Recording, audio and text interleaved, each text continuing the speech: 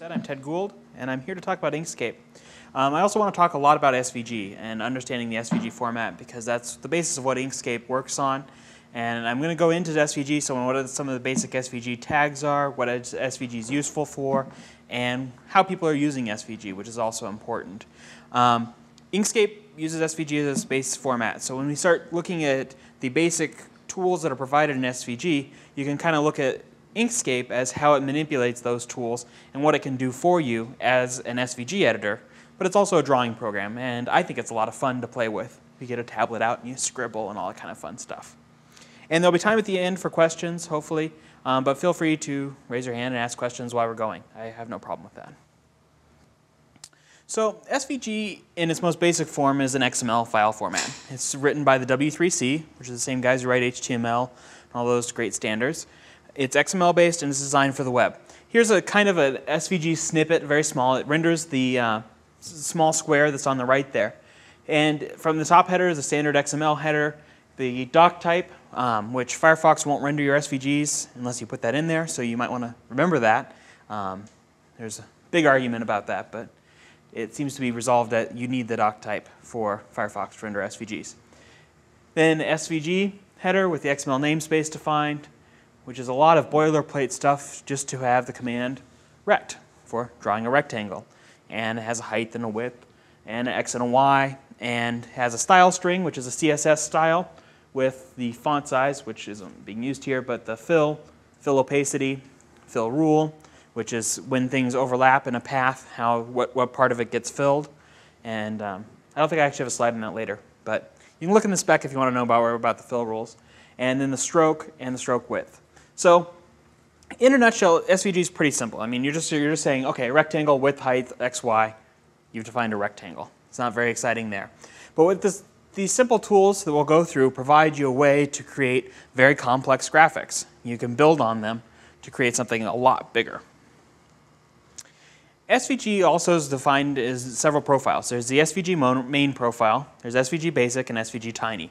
And what these are is they're smaller subsets of the SVG standard that are designed for PDAs and cell phones. They remove some of the more advanced features of SVG and make it easier for those low CPU, low memory devices to render the SVG content. Now, they were defined back, I think it was 2001 when they started these. And now cell phones are more powerful than my laptop, so I don't know if they're really as practical as they once were. But what it does is it provides a nice subset of functionality to say, hey, if we're targeting a mobile phone, it might be a little crazy to do this feature. And so they're still implemented. Actually, Opera 8 implements SVG Tiny. Opera 9 does the full SVG standard. So it's kind of a good benchmark for SVG renderers also. All the phones here shipped with SVG on them. All the PDAs didn't, but it's much easier to implement SVG on a PDA because most of it's through the web browser anyway. So if you download an Opera or something of that nature to your PDA, you can run it. Cell phones are usually a little bit more closed, so you have to get whatever the cell phone manufacturer gives to you. The availability of SVG has increased significantly in the last year or two. Now if you have Firefox 1.5 or greater, you've got SVG. You've got Opera 8 or greater, you've got SVG. There's an Adobe plugin for Internet Explorer that gives you SVG support, which sounds bad because plugins are hard to distribute. But most of those plugins have been distributed with Adobe Acrobat and other Adobe software. So a lot of people actually have the Adobe plugin, but if you ask them, they don't know that they do. So don't be surprised if you look and, oh, I already have the plugin. There are later versions with actually security fixes, so I'd recommend downloading the newer version. But a lot of people more people have the Adobe plugin than they think they do.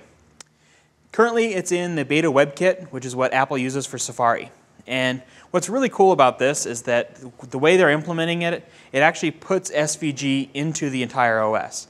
So you'll be able to do SVG icons, and SVG will be first-class graphics in Mac OS X, hopefully in 10.5, but they haven't committed to that yet.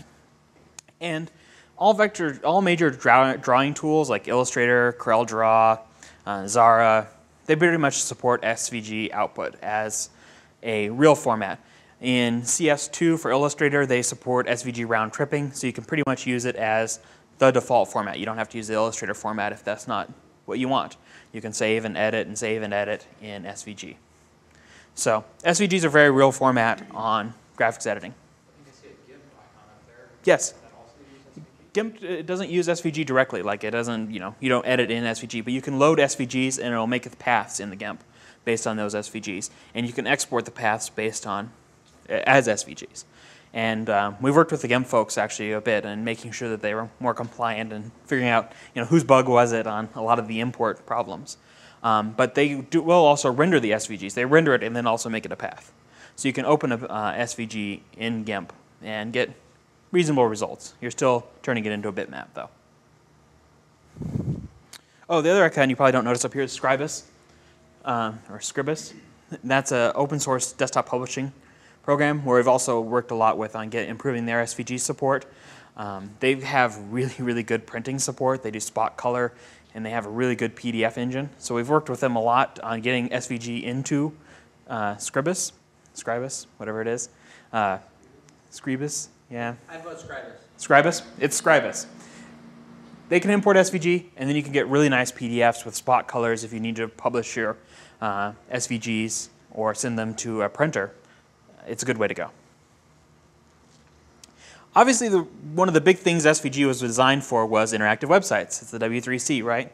So some examples are out there. Here's a couple that I just pulled to kind of show the features and the feature set that SVG allows and brings to a website. On the left is an example by Adobe, and what it is it's a ordering website where for a theater, and you can say, hey, I want this seat and that seat.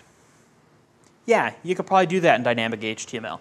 But it's going to be a lot harder to get those seats, place the graphics, flip them over, than just having the seat as an object and with a function that's on click and it switches to yellow. SVG provides you a way to do graphics that are interactive in a way that you can edit them with the DOM, you can use JavaScript, all that type of stuff right in the graphic, and it provides a more rich experience for the user then because they can use graphics to interact, and people are graphical.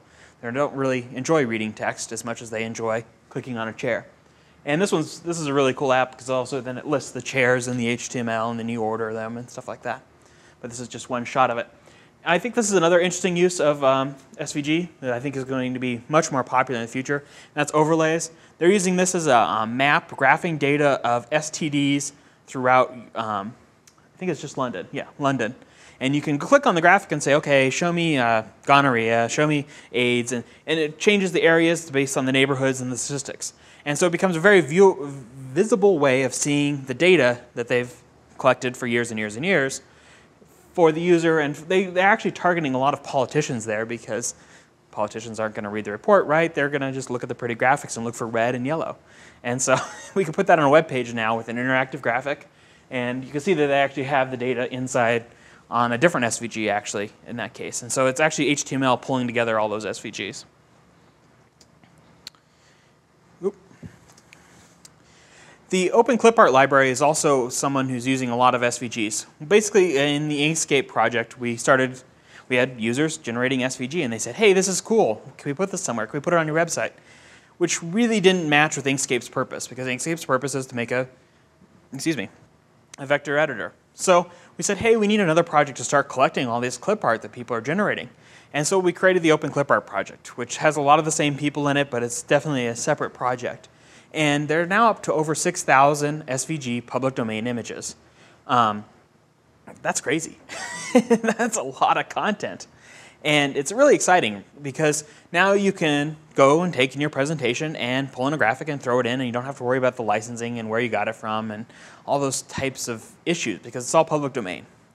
A lot of people criticize the Open Clip Art project. They're like, well, why is it public domain? Shouldn't you use Creative Commons, share alike? That's more open source. But we take the theory that it's a little bit different than like GPLing code because GPLing code puts restrictions on programmers if they change that program and make another program. But if we said, hey, we're going to do CC share alike, that means that anytime you do a presentation that includes Open Clip Art, you have to share that presentation with the world, which really doesn't make sense for business presentations, and it would really hurt the penetration of Open Clip Art.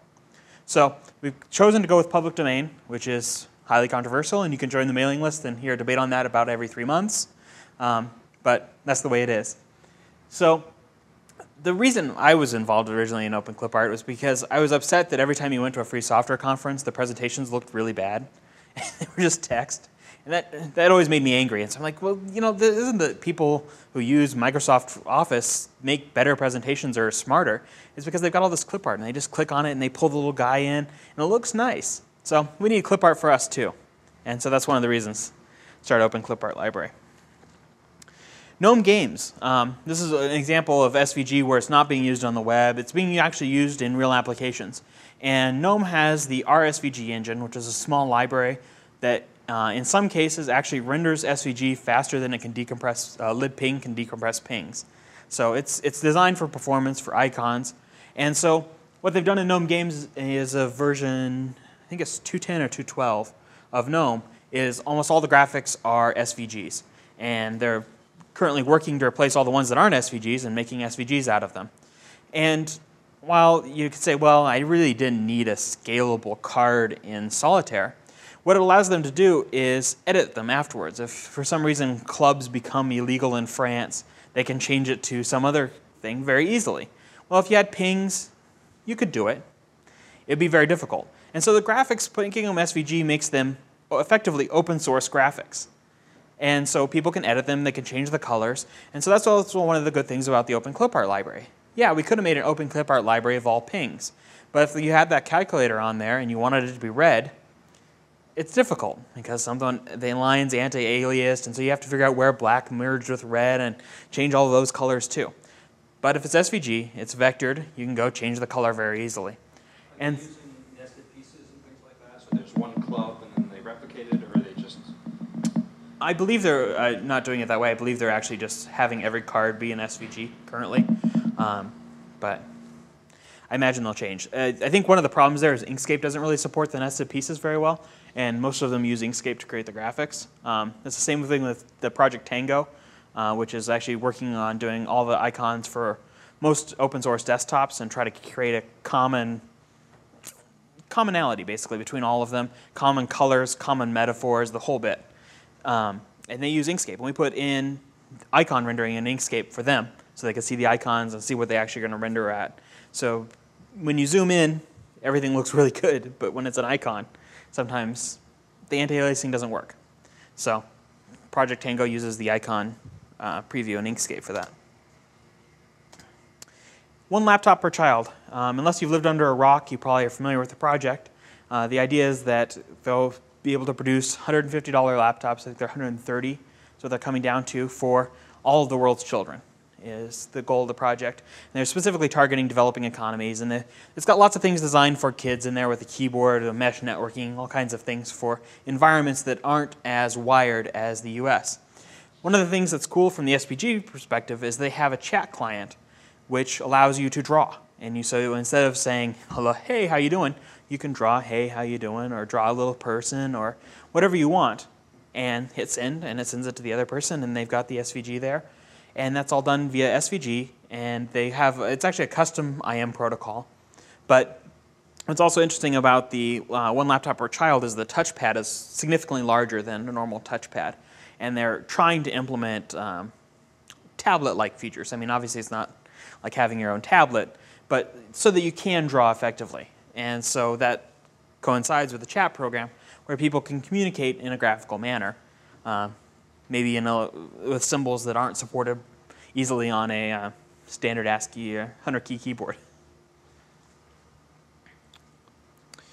This is just a slide to show some SVG features, maybe that you hadn't thought about, or things that you were saying, I wonder if SVG supports that. It's just a quick smattering. Inserted bitmaps, markers, which are basically arrowheads. Most people think of them, they call them markers in SVG because they can be all different SVG objects. Alpha transparency, patterns, which is like putting the polka dot on the text. Gradients, you can do all you want in gradients. Clones, which is basically taking an object and duplicating it by more or less a symbolic link. So if you change the original object, the link to it also changes. So here I've used the word clones, flipped it, but if I retyped clones and made it clone singular, the shadow would also change.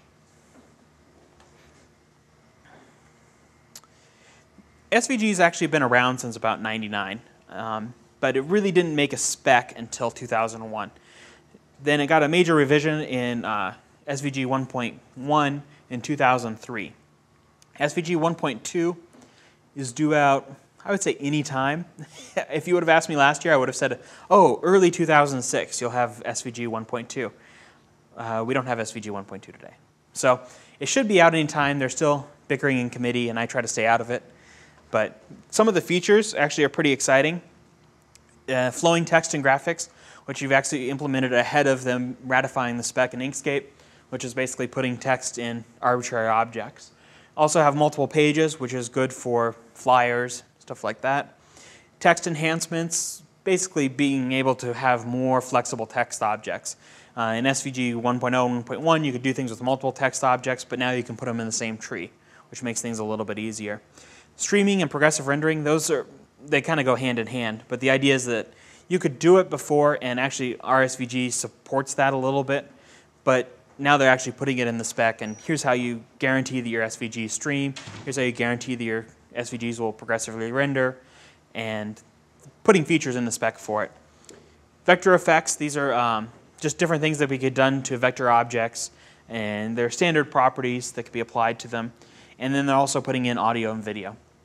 So, of course, all of these are conditional on them actually approving them in the spec, so things may change in the next month, but these are most of the things that I'm excited about and seem to be relatively stable and going into the spec.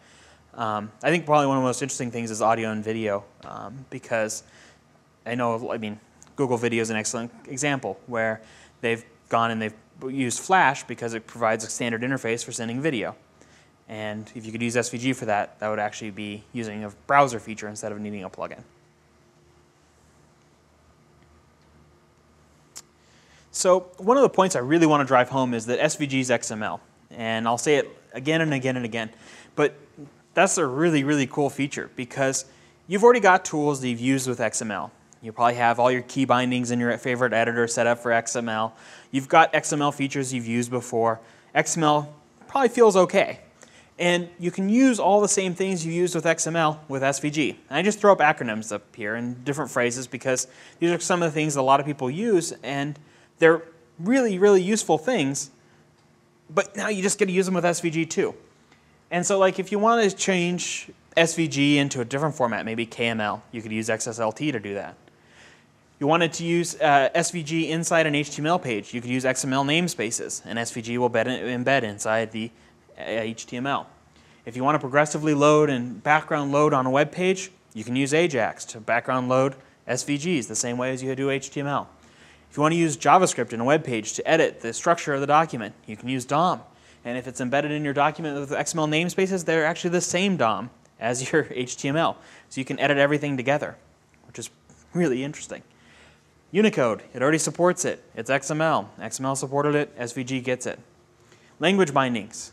I think every programming language has XML bindings. I'd be surprised if there wasn't one that didn't. Maybe Fortran doesn't, but I don't know how many people are parsing text with Fortran. It's probably a limited subset. But probably any language you're using today has XML language bindings. And there are additional features in an SVG DOM, but 99% of the ones you're going to use are just the XML DOM. So you can get a lot of functionality just by using the XML key bindings that are already in your language. Or not key bindings, but language bindings that are already in your language. Basically, SVG starts with a lot of primitives, and then you can build up from those to create more complex graphics. Some of the basic drawing primitives are rectangle, ellipse, polygon, circle, polyline, and line. These are pretty straightforward. They pretty much go by their name. Rectangle is interesting because you can do curved edges, which is great for diagramming. Ellipse is just X position and height and width. Polygon, I don't think that needs too much explanation. It's 5 points to do it, and then it fills it. Polyline is, it doesn't fill it. Circle, center and radius. Line, x1, x2, or x1, y1, y2, y2, x2, y2. And that can create a line. What's really interesting is when you start going into paths, because paths allow you to specify arbitrary objects that can be effectively infinitely complex. And in SVG, the way paths work is there's an attribute on the path element that is D, and then D has a grammar associated with it. And that grammar is basically ASCII character and a specified number of numbers, either integers or floats, that go into that, affect that letter. And so the basic ones for drawing straight lines are move to, line to, horizontal line, vertical line, and then you can close the path. Also with every one of the letters, I almost forgot to say, there's capital and there's lowercase. Capital means that it's an absolute. Lowercase means that it's relative. So if you want to specify your line starting at a point and then all relative, you can do that. Just use all lowercase characters. Usually you probably want to start your first move to when you create your polygon with a capital M. I guess you could do relative. It'd be relative from 0, 0, but it makes more sense to be absolute for the first point. But so here's a little example, 4 points, where we just moved to 555 and 320. Then we did a horizontal line for 200. So we started here, horizontal line. Just did a line to down here to an absolute coordinate, capital L, which is 635, 475. Then we did a negative vertical line, which goes up. And then we close the path. And capital doesn't matter on closed path because there's no absolute or relative view, but both lowercase and uppercase work. So what if you want to do a curved path? You can do spirals and splines and stuff? Next slide. 2 of 2. So you can also do curves in a variety of ways. Probably the most useful is curve 2, which is a Bezier curve, and I'll get into those a little bit more if you're not familiar with them. But you can do move to and then curve to. And now what that does is that takes 3 additional points, which are point 1, which is our move to, then 1, 2, 3, which are 2 control points, and then the second base point. There's also shorthand notation where you can skip one of the control points and it assumes that it's symmetric with the previous control point. That's a shorthand mode. SVG also supports quartic curves and shorthand quartic. I don't think they're as useful because you only get 1 control point and you can't do as much with them. But if you're trying to compress an SVG, obviously having 1 control point saves you a little bit of data. There's also arc2, which uses ellipses and partial ellipses, and I think it's really overly complex. I'd recommend reading the spec if you really want to know more about it. But you can do some cool stuff. Bezier curves are an interesting development. They're basically 2 base points and 2 control points that could define any curve.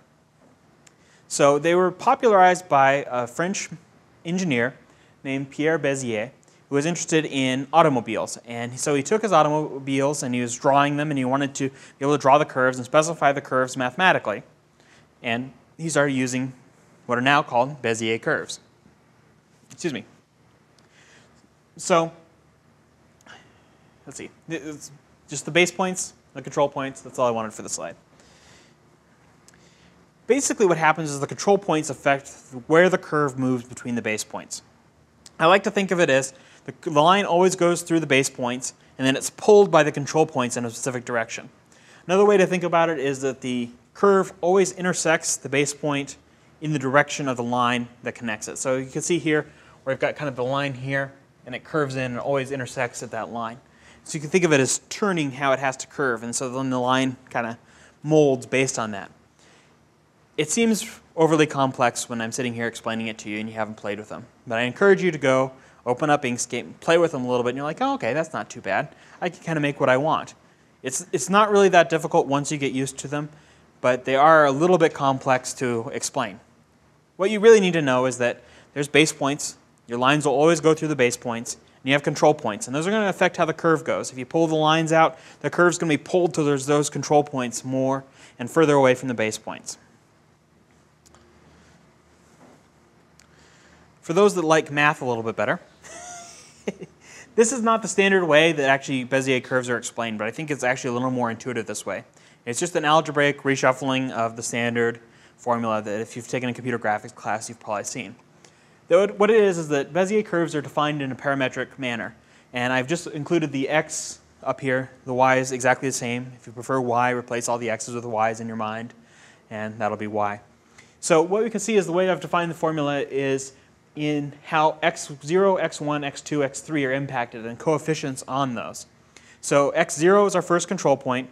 x1 our first base point, x1 is our first control point, x2 is our second control point, and x3 is our second base point. This is the same way the SVG spec was doing it. I've kept them consistent throughout the slides. So what we can see with these coefficients, if we go from t, from 0 to 1, because that's what a parametric equation does, it goes from 0 to 1, and then we look at the influence of them, of how much influence it has on the total line, from 0 to 1. So when we start the curve, m0 is having all of our influence, and m0 is on x0, so we are going to intersect x0 at t equals 0. As we start moving across, you'll see that m1 has more and more impact. Eventually, as we get about to the middle, we're saying, okay, well, m0 is dying out. We're pretty much m1 and m2. And then by the time we get to the end, x3 has all the impact. So what ends up happening is you start at m0, or x0, and you end at x3, with a varying influence in the middle. But what's interesting also is that you notice throughout this curve, you don't end up in a case where m1 or m2 dominates. So the Bezier curve can intersect the control points, but that's not really part of it. That's just happenstance that if it curves back, it happens to go through one of the control points. Is there a question? Okay. So I think that's a little more intuitive way to look at Bezier curves. You can just see them as having different impacts, and you can see the impact of the different points as we start to go moving through the curve. On SVG, there's a transform attribute, and a transform attribute can be applied to any element. It can be applied to groups. It can be applied to the whole document. Some of the most useful transforms are rotate, skew, scale, and translate. And this has another pseudo-syntax that's attached to it. So you have an attribute, which is transform, and then you can start attaching these, and you can just put spaces between them, put as many as you'd like. If you want to translate, skew, then rotate slightly, and then translate again, that's totally fine within the SVG spec. Each one's pretty simple. It's just scale, xy, translate, xy, and in most of these, the y can be left off if you don't want to translate in the y direction, but require the x because you need the x to feed the y. And then also there's a matrix operator. So if you really do like doing the matrix math the old-fashioned way, you don't need to use the shorthand, and you can use the matrix operator to do anything you'd like. In SVG, you have fill and stroke, which are basically how the object gets filled or how the lines get drawn on the object. And one of the interesting things about SVG is that you can do all the strokes with everything you can do in the fills. Formats like Flash don't support gradient strokes.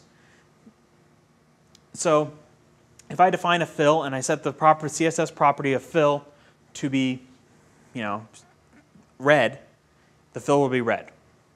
If I set the stroke to be red, the stroke will be red. But I can also set it to be another object in the document. So let's say a pattern or a gradient. And so I can set, here's my polka dot pattern as a stroke. Everywhere where there's the polka dot and the stroke intersect, we see graphic here. Here's my polka dot pattern as a fill, and you can see what happens there is we have effectively a polka dot object. And you can define in patterns how they intersect. So if I don't like the polka dots here and I really want the dot over here, something like that, I can adjust that and how the alignment happens between the pattern and the object. The same way with the stroke.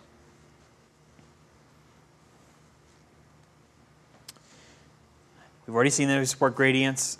Gradients are pretty simple in SVG. It basically comes down to you do have a gradient which goes across an area from 0 to 1, and you have a bunch of gradient stops. And so gradient stops can be any SVG color. So it can be the traditional red, or it can be a hex code, like pound FF00FF, or it can be ICC colors, which are also supported in SVG. So here's a simple gradient. It just starts off, and it goes position 0. It starts at color black with an opacity of 1. At position 1/4, it still stays black, but we go to alpha 0, so it becomes transparent, which, since the background's white, you really can't tell the difference between that one and the one in the corner. I guess I probably should have put a graphic behind it, but it actually becomes transparent.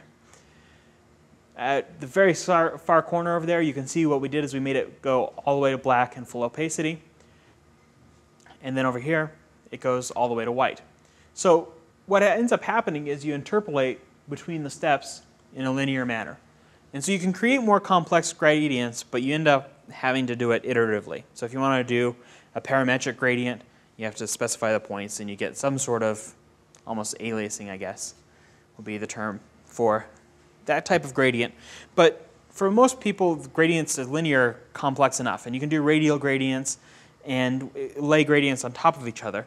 So you end up having complex gradients even though you don't have necessarily all the features that you could possibly imagine. There's a lot more to SVG that I'm not going to cover today because it's complex, but I just wanted to highlight just to make sure that they're on your radar of things that, hey, I wonder if I could do that with SVG. Hey, I'll look at the spec. You can do patterns. I didn't go into them more than just saying that they do exist, but they can be interesting because you can make a pattern and then refer to it by multiple objects. So if you wanted to, say, have a pattern be a graphic and then have views into that graphic, you could use the same graphic once and then have a bunch of different views into it. Animation, there's the animation object in SVG. I think it's more useful for things like sprites, like if you want to have a button that blinks in and out, you can make that an animation object in SVG and then have JavaScript control whether it's blinking out or not. People do use it for more complex stuff, but I think that's where it's more useful. Filter effects, these are things like drop shadows and gradients. We don't currently support those in Inkscape, so it's really hard to make slides that show how it works, but that's one of our Google Summer of Code projects. Clipping and masking is what you expect to be able to clip graphics, mask them, pull out different areas when you duplicate objects. And SVG also supports embedding fonts. The fonts aren't true type. You can't put all the hinting and all that type of stuff inside, but it is good enough for embed all the fonts, send this to my customer. Or I want to have this font on my web page embedded inside the graphic. Inkscape. SVG is a really neat format in the fact that it's got a lot of simple primitives, but then to do something more complex, it really starts to get crazy. I know there's a couple of you in the room going, hey, I can do all that with Emacs. And you can. I don't recommend it, but you can, because what happens is these graphics start to get complex, especially when you do have multiple gradients. And even this presentation slide, I think it's 6 gradients on the screen right now, just going across the different the Inkscape logo in the corner, the background gradient, the gradient of the black line there. And yeah, you can do all that in a text editor. But if you want to draw the Mona Lisa in a text editor, more power to you. I'll use Inkscape. It's open source, which is a neat thing because you can download the source code and actually make it compile on any platform you like. But we already do support Windows and Linux and OS X, and there are people who've got it compile even on Solaris and IRIX. Though I haven't actually seen it running on those platforms. It's a vector illustration program, which is similar to Adobe Illustrator or CorelDRAW or Zara. You may have used some of those tools. A lot of people have a fondness for MacDraw. If you really like MacDraw, it's exactly like MacDraw. We use SVG as our native format, which means that every document that you save in Inkscape in SVG, in Inkscape SVG, will have all the data. Everything to come back and edit it. You save where you are. It'll save all the things you configured. All that type of stuff will be in the file. We do that by doing an XML namespace on top of SVG, where we add all the editor data that people expect to have in a vector illustrator that doesn't necessarily in SVG as just a vector graphics format. So we also provide a save as plain SVG where we pull that namespace out. If you're publishing to the web or if you want to lose that data for something, you can do that in Inkscape. It's included in all major Linux distros. We called Microsoft and asked them to include it in Vista, but they really haven't called us back. I don't know what the deal is there. Maybe we got the wrong number. And InkView can be used for slides. I didn't use it today because it doesn't do full screen on OS X, but I do use it on Linux, which I can't get to do video out. So it does work well for if you can get your laptop to do video out and Linux. Inkscape started from a couple of code bases. The original one was Gil by Ralph Levian, and that was back in '99. If you remember back to our SVG timetable, that was pretty much when the first working draft came out. Ralph was really on SVG before it really became popular at all. He got tired of the project, basically, and so Laura said, hey, can I take that and make that into my own thing? And so he took the Gil code base and made it into Sodipodi. SodiPodi developed for quite a while until the Inkscape team decided to fork it and make Inkscape, which was started in November of 2003. And so then we've continued on indefinitely. I don't believe SodiPodi is currently being developed, but I'm not that familiar with their development. I'm not on the mailing list or anything like that anymore. If you look at the screenshots, it's kind of interesting to see how it's progressed. This is the original GIL, which is, I'd say, barren. It's maybe not what you'd expect when you're drawing vector graphics, but it did the job, and it had basically the core of what SVG was and what SVG was going to become. So it's important to note in the history. And you can see SodiPodi really started to get a lot of the complex shapes. And you can see there's a lot of complex drawing that's already can be done in SodiPodi. Unfortunately, a lot of that's in the render, and you can't get to it via the GUI, but there's a lot of neat stuff that can be done in SodiPodi. And then we think we've really taken it to the next level with Inkscape. You can see where we've done some really complex gradients in this screenshot, and you can see how the user interface has changed significantly. And that's one of the things we're proud of. We think we have an intuitive user interface. A lot of people can sit down and start drawing with Inkscape without really understanding the power that's involved in Inkscape. We have menus that we've actually thought about. We sat down and go through the menus and say, hey, what really belongs here? So we like to say the menus are well thought out. Of course, everyone will disagree, and when there's an XML format, you can change the menus if you'd like. We have quick access tools on the left, but then as you click these, we get a context-sensitive menu bar. So currently, this screenshot's in node editing. And so all these tools here on the second toolbar are things you'd use while you're node editing. If you go to the rectangle tool, things will pop up that are useful while you're using the rectangle tool. I think Microsoft's using it in Ribbons in their new Office. It's kind of the same idea. The idea is that when you're working with this particular tool, you've got other toolbars that are useful. And so that switches depending on which tool you're in. We have fast layer selection down here, which I just love because I work in a lot of layers, and it's real easy just to flip them around right there in the bottom of the screen. This is my favorite comment on this slide. It's actually a useful status bar because in my experience, most people have stopped using the status bar. They ignore it. It might as well not be there because they're not really useful. There's not a lot of useful information there. But on Inkscape, we've really tried to put, hey, this is what you need to know right now on the status bar. And you can see where I am. I'm editing 2 nodes. And it says, hey, you've got 2 of 2 nodes selected. You can drag the nodes with the node handles. If you use Alt Drag, it's cut off because I shrunk the screen for taking the screenshot. It says, hey, if you Alt Drag the nodes, it's going to adjust all the nodes around it for you. And so that information is available, so you don't have to really memorize the entire key map of Inkscape, which is huge. We've got tons of key codes. But most of the ones you want, they're right here on the status bar. So you just flip down, look for the bold stuff, and you can figure out what you're doing. Boolean operations. These are probably, you remember these from school. You've done them in C, you did AND, all those type of things. But what we can do is we can do those with graphics. And this is really important when you're creating graphics because there's a lot of primary shapes, your circles, your rectangles, but chances are you're not publishing circles and rectangles. You want shapes that are a little more complex than that. And Boolean operations make it easy to draw those shapes. You can take a circle and add a square to it, and it kind of looks like a light bulb. Those things are a lot easier when you can just draw circles and squares and then compose those together. So Inkscape provides a full set of Boolean operations that you can do to all your paths, no matter how complex the paths get. So if you want to add 2 paths together, cut 2 paths across each other, that's all supported in Inkscape. And this is something that's not in the SVG spec. The SVG spec has nothing about Boolean operations. And it doesn't need to because it defines a path. We've got 2 paths, and we make a 3rd path, or in some cases, 1 path out of the 2 paths. And so SVG provides the basic element that we can use, but then Inkscape uses that to create something better. And so that's why I think if you can get the feel of why you'd want to use Inkscape, the reason is because you can take these basic elements and manipulate them together. Bitmap tracing, this is also a really useful feature because I don't know how many of you worked with a client and they go, hey, here's my logo. I had it done 4 years ago and this guy gave me a JPEG of it. Is that useful? And you're going, no, it's really not. We need to put it on these flyers and it's just going to look awful. And so you could trace it in Inkscape. And I wouldn't say the tracing is 100%. You're not necessarily going to have something you want to just throw on the printer right away. But it gives you the basic format of anything, and then you can start editing it. Here's one where we've done a flower. and that's kind of complex just because it's photorealistic. You probably wouldn't want to edit that, but you can clean it up. We have smoothing tools and stuff like that to refine the image after you've traced it.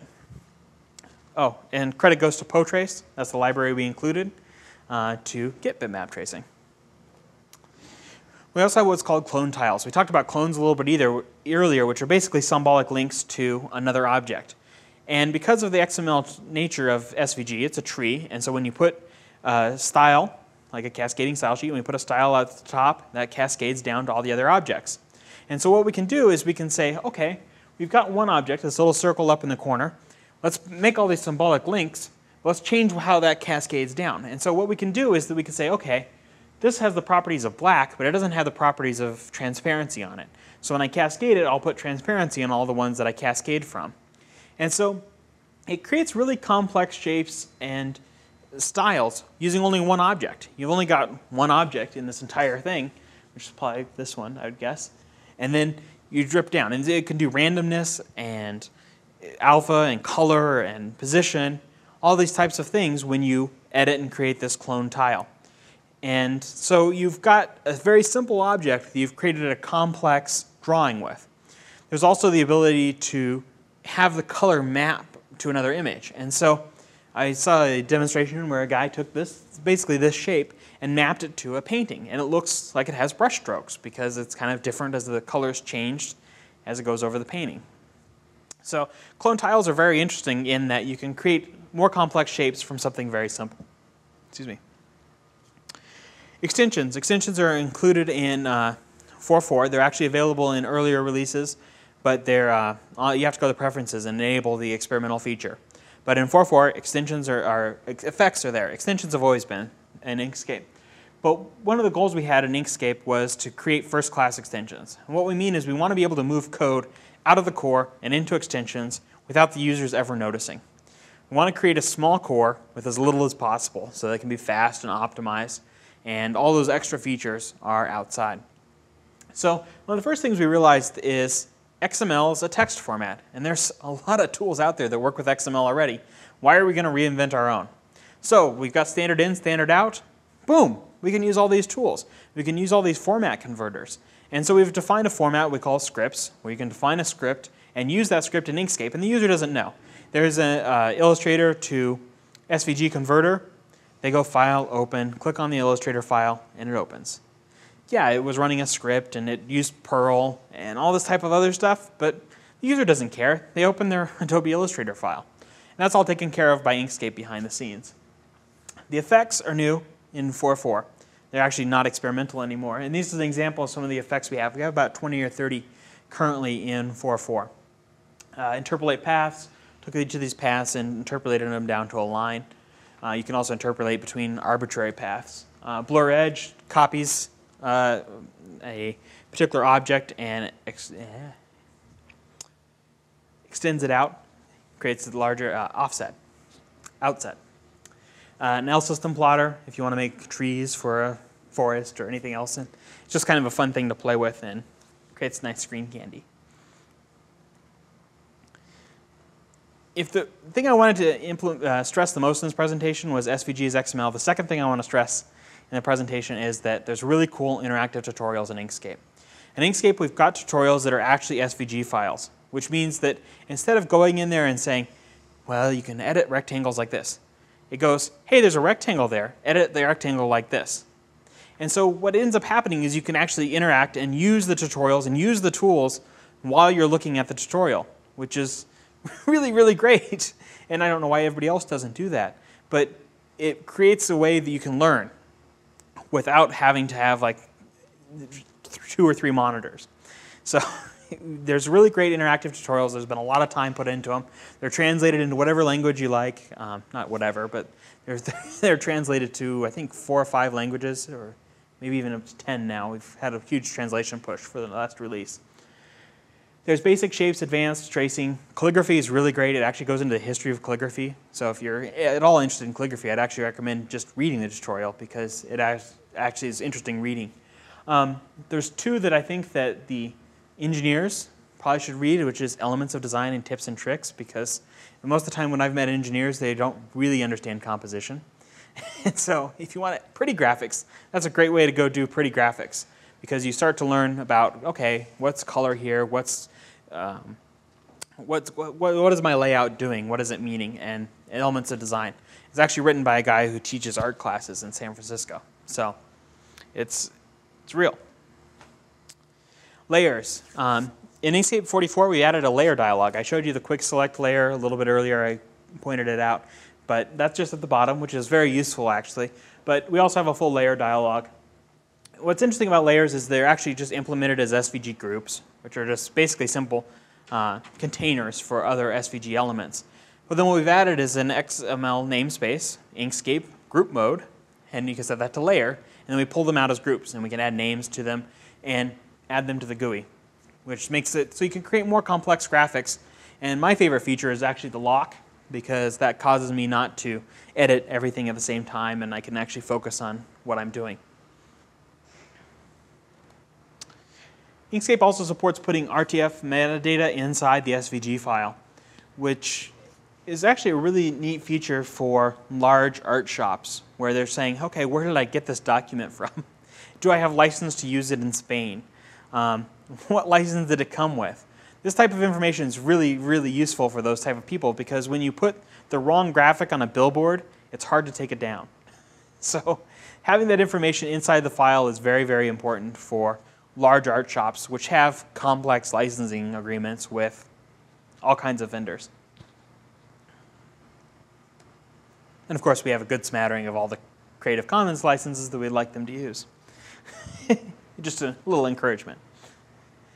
Inkscape also has an XML editor, and this is probably where most of the people in the room will find themselves in Inkscape, because they really want to tweak something, right? And you just can't do it with the detail you want in that editor.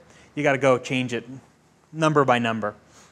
And so you can go into Inkscape, pop open the XML editor, and actually select individual tags, edit the attributes, hit Control-Enter, and that attribute takes effect right then. You rearrange elements, it takes effect right then. It's a live editor on the Inkscape XML tree internally. So this is a very cool feature for if you need to really tweak your XML, or you want to do specific IDs on specific objects because you want to be able to refer to them by getID in the DOM. You can do that in XML editor very quickly.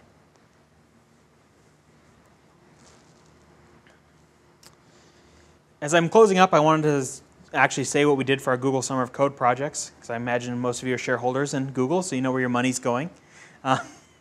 For 2005, we built an Open Clipart repository browser, which actually allows you to drag and drop Open Clipart repository into Inkscape.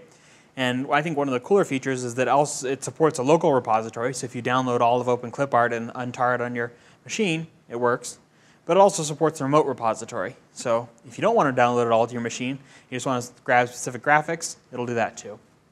Inkboard, which is our Jabber chat feature. You can actually use Inkscape over Jabber to work with work groups or individual users. The work group features and the actual integration into the main code base was finished last summer. DXF format didn't actually work out. What? The guy who did it didn't quite get the spirit of the project. It was, well, I'm really too busy to do this. Well, it's your job. You're kind of getting paid for it. Well, I guess in the end he didn't.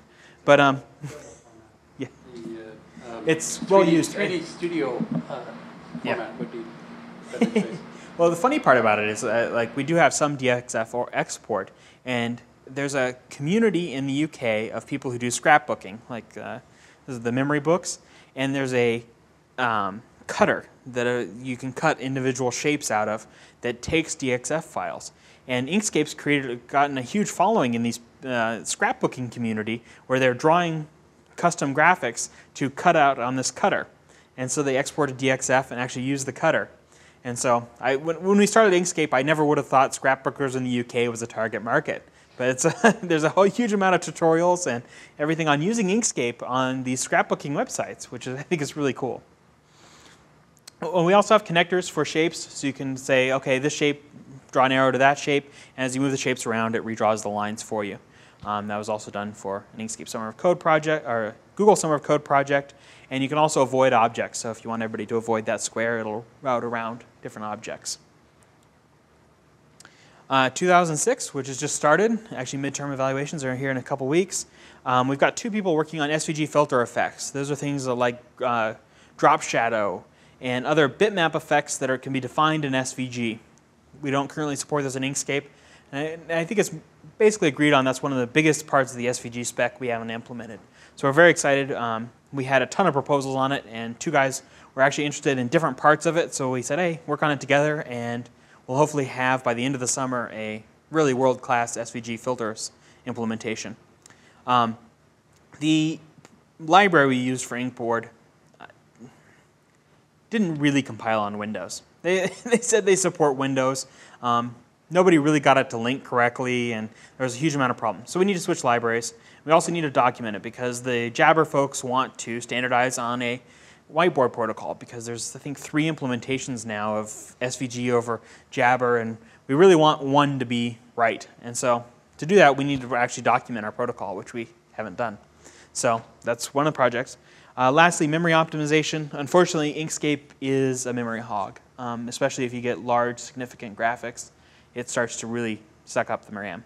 We're going to hopefully fix that.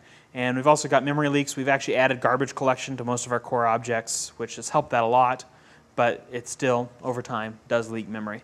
So we're hoping profiling and fixing and profiling and fixing and profiling and fixing will make Inkscape a lot better. Lastly, which is the one I'm mentoring, is PDF export via Cairo. Obviously, we can use other things because Cairo has backends besides PDF, but PDF is the core format for exchanging graphics really today. If you want to send a graphic to a customer and you're drawing it in Inkscape, PDF's really where you want to go.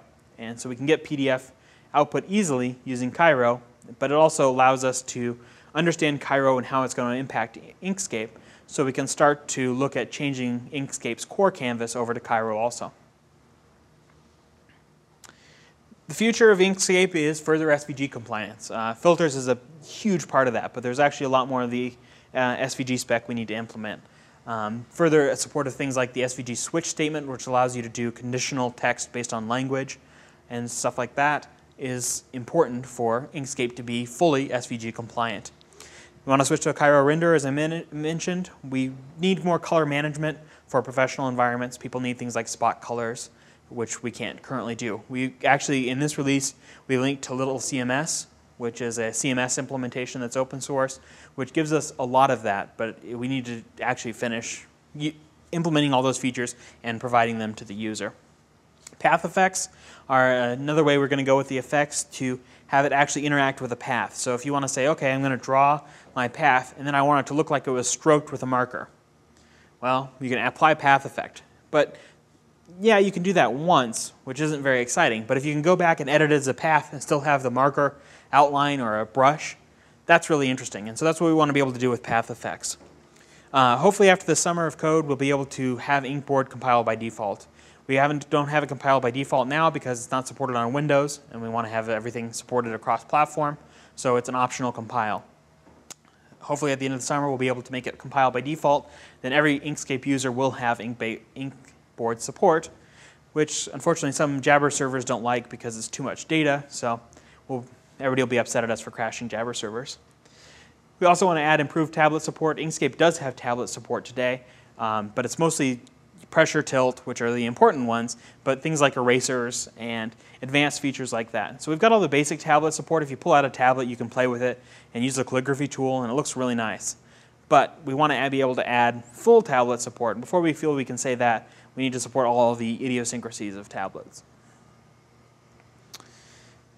I told you I'd bring it up again, SVG's XML.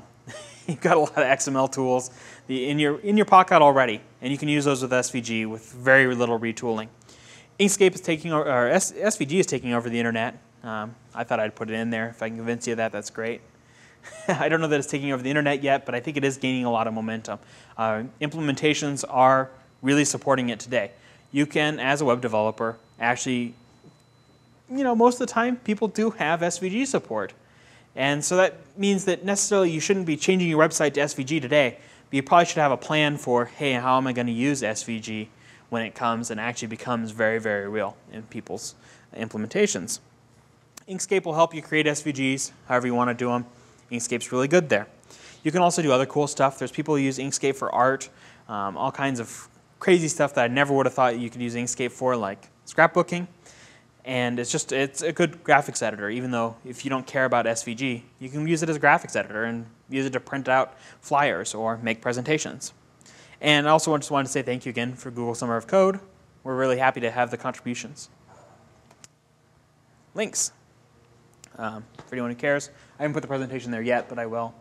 SVG's website is graphics SVG, inkscape.org, and svg.org has lots of good information on SVG. If there's they've got like a listing of all the phones that support SVG.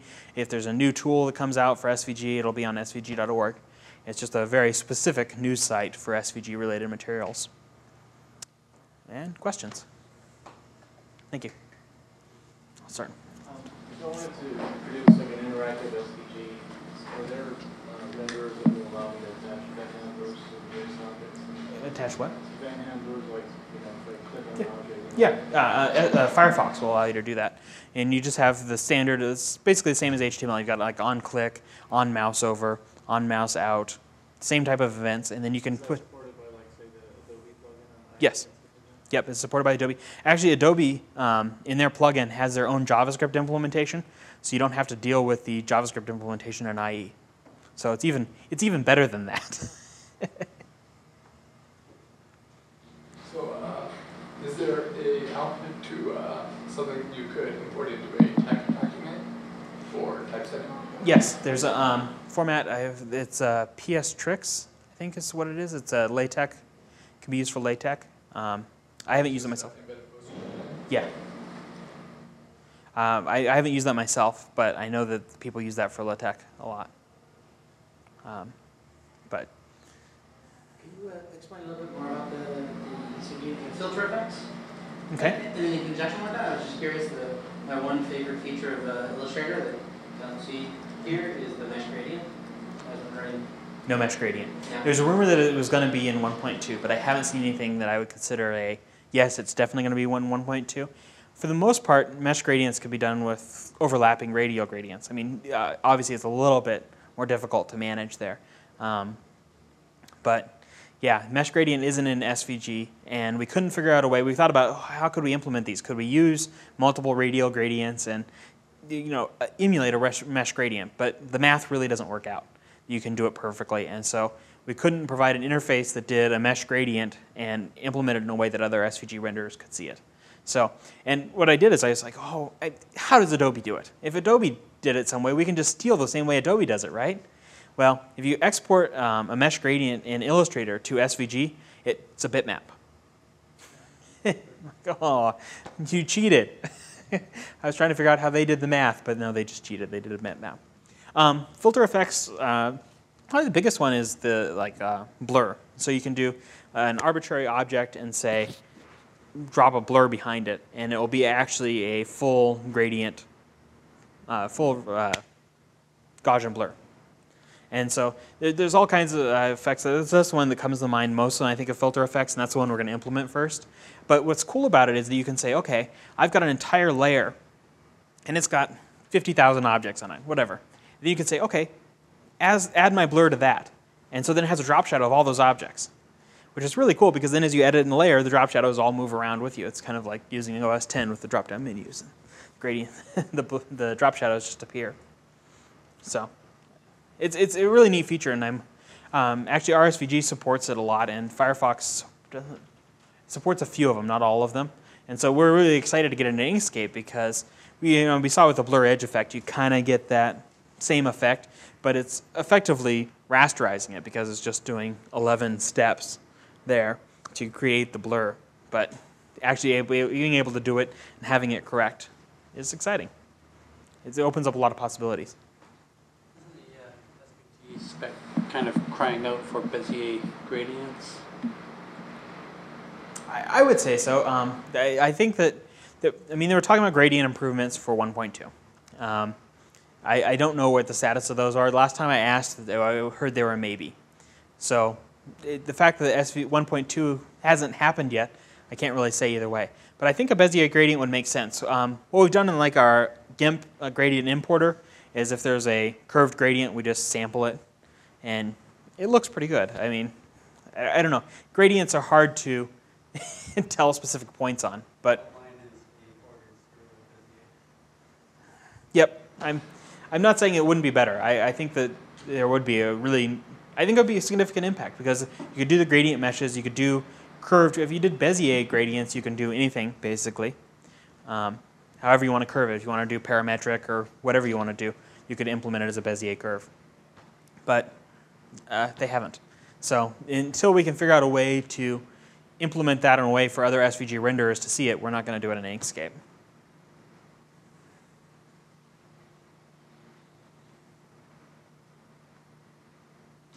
Any other questions? Thank you, guys.